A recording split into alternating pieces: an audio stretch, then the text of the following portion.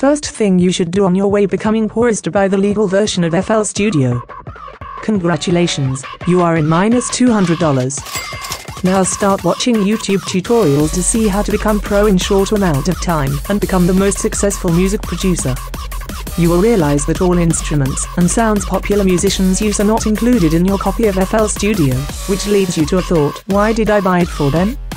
Well, somewhere you had to start. Don't worry about -$200. Think about how you will make a lot of money when you become popular.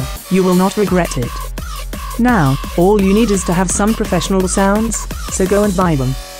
Sylinth 1, $140. Serum, $190. Contate 6, $400. Any guitar sound bank, $100 or more. Massive X, $200. Cymatics bundles, around $20 per one, so buy 5 of them to have some variety. Piano for Contate, around $200. Buy some quality drum samples, $100. Now, you are in -$1,630. Nice. Who will pay the bills? What will you eat? Don't worry, people can live on water. Or ask your neighborhood for some food. Now is the time to shine, go and make some sick tracks.